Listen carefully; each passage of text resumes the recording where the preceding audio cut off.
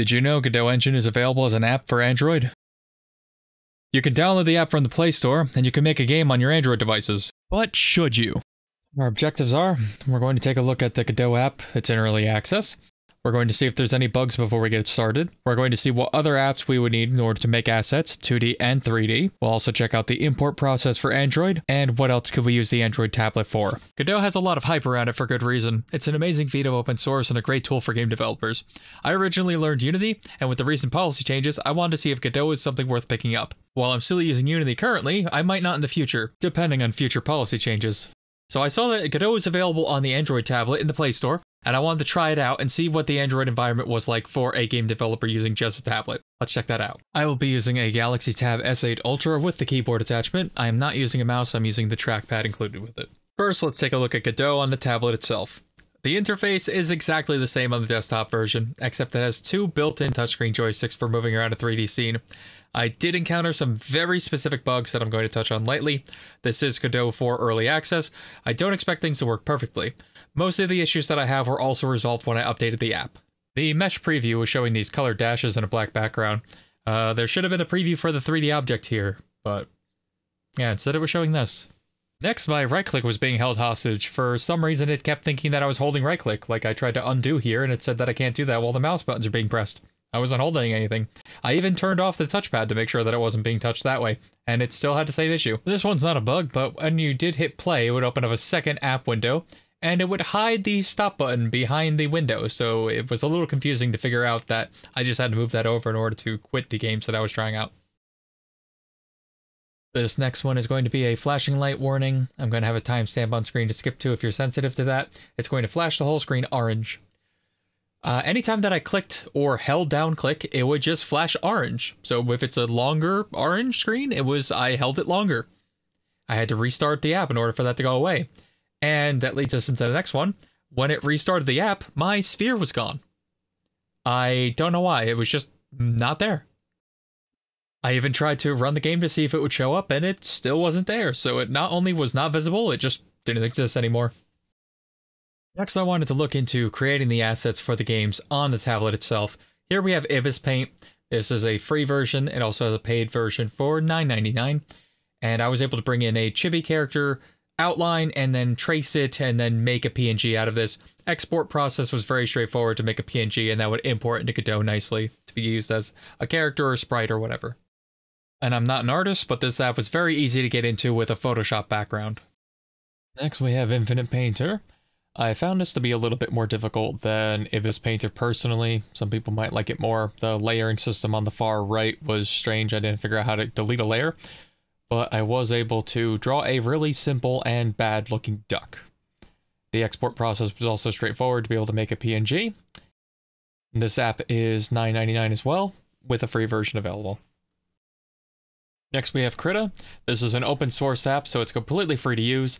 I was able to use it to make a small bouncing ball animation here. Nothing fantastic, but it is something that's able to make PNGs, JPEGs, etc. and also be able to export those as individual PNG frames, which should import into Godot quite nicely. Just remember, if you're exporting an animation, to render the animation. And I forgot to turn off the background, so remember to do that part. Next we have Piskel. Piskel is an online-based pixel editing program.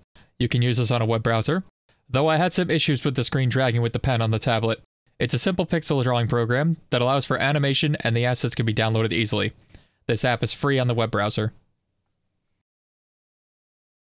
Another browser-based app is Photopea. We can use this on the web browser on the tablet to make Photoshop-like documents. You can also export these to Photoshop, PNG, JPEG, and a bunch of other different formats. I was able to use this to make a very simple snowman and then export it to PNG. It's nicely fully featured, and if you use Photoshop, you can export the file type to that, so that way you can bring it into Photoshop as well.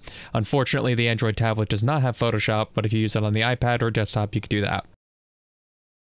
Next, we're going to take a look at creating 3D assets on the Android tablet. First, we have 3D Modeling app. Seems to be a pretty good, fully featured 3D modeling app for the tablet. It was a bit quirky with moving things around, but that's going to come down to experience with the program. I was able to create this snowman pretty easily, and there are a lot of material choices that are also nice. Moving things around and navigating was easy as well. There are a lot of options nested under the main icon, so I feel like it would take a little while to remember, but it seems like it's nicely featured. Unfortunately, the free version only lets you export to their app's format or to a picture. The app uses a subscription model which allows you to export the models to FBX or OBJ. It's $5.99 a month or less if you subscribe for a year. I'm recording this after as I just found this app. It's called Prisma 3D. Once you start it up, it actually shows that it was made in Unity. It goes through a nice little tutorial here on how to use the app. I was able to create a very simple snowman, give it a scarf, and be able to adjust the individual faces on it to extrude them, and then I was able to add individual materials. The export process is very straightforward. It exports to OBJ files, completely free, and I was able to import those into Godot, drag it into a 3D scene so that I could see it. It didn't seem to keep the actual materials that were on it, but I was able to change the material slots that it left inside of the object, so it does have an individual slot for each one. So if this is interesting to you, check this one out. Up next, we have Nomadsculpt. It seems like a nice sculpting app. I don't have any experience really with sculpting, but I was able to create something hideous with it. I can't speak on how well these would work in a game, since sculpting usually involves creating a higher poly count to be able to have the level of detail on them, and especially since we're keeping the game on the tablet itself, you might want to be careful with that. But the app seems to be a nice way to get into sculpting. It's $15.99 for the full version and allows you to export the sculpts. I also went back to try to also make the face of the guy on the Pringles can, and it came out pretty decently pretty quickly. Up next we have Megavoxals, which to my understanding is a game that you can make voxels in, but it also just lets you create your own. And you can also export these to OBJ files. So here I made a small chest where the top can open because they're two separate parts. And just to briefly take a look at how the different options work, I'm going to make just a very simple blocky chair.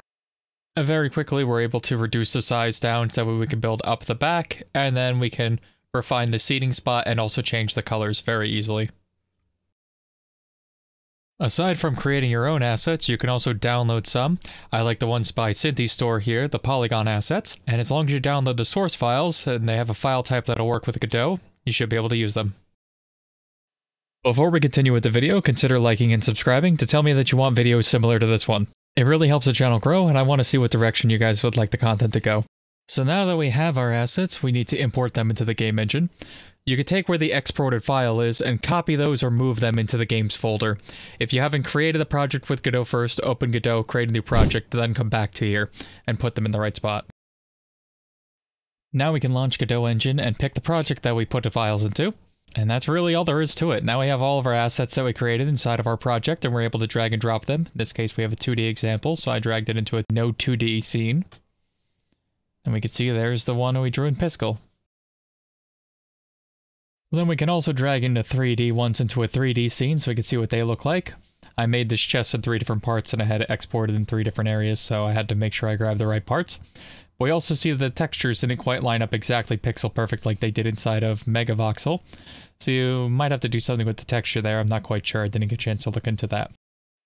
But now that we have it inside of the engine, we're able to take it and we can use the rotation in order to make it open. Just like how I wanted it to when I set it up as 2 different objects. I didn't know how to set the pivot point back further, but it does let you rotate them. So for being on the Android tablet and being able to manipulate a 3D scene, this is very impressive. Taking a look at the other assets, we were able to import 2D, including our snowman. We're also able to import the PNGs that were made from Krita. I didn't know how to import them as a PNG sequence, and this is earlier where I said remember to check the box for transparent, because this is where I noticed that was an issue. But it is able to import. Godot engine seems very capable right now. It seems that there's a lack of apps to be able to make assets for 3D. 2D, we have a lot of things that are able to make PNGs or make animations. That's perfect for this. If you're trying to make 3D, I didn't find anything to be used for rigging or adding bones to things, so we wouldn't be able to animate that way. If you wanted to animate things like how they did on PlayStation 1 or 2, where they just had all the individual parts next to each other and you just rotate them, that should work perfectly fine, but anything that needs an actual rig to be able to move it around won't work in this, as far as making the assets on the tablet itself. You should be able to download the assets from somewhere else and be able to use them that way, though. So if you made something in one of the apps here, you might be able to bring it into a website like Mixamo and get that rig there. But the fact that the game engine is fully ready on the tablet to be able to handle these things is such an impressive feat, and I'm always impressed with Godot and all the work that's being put into it. I'm very much looking forward to the future with Godot having a lot more features in it, and with everything that Unity's been doing lately, I know Godot is definitely going to be on my radar.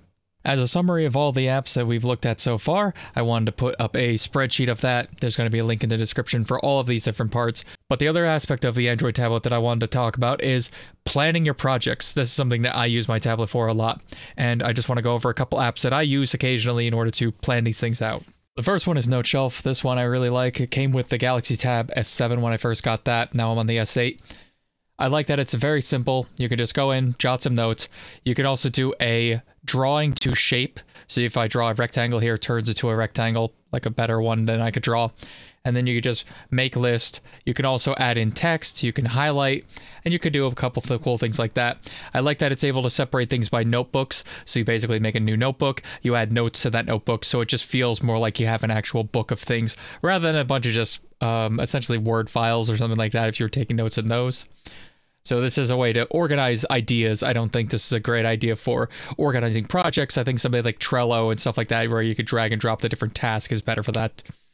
But it's very nice for being able to draw diagrams and get ideas down on paper.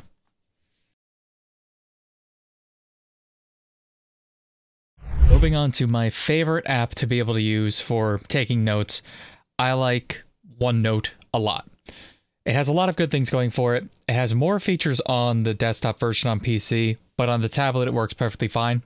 I'm able to save notes, and it saves them automatically on the cloud, so I can just bring it up on any device, and I can just re-look at my notes, update things on the go, on my phone, my tablet, go back to my computer at home, and there I have everything.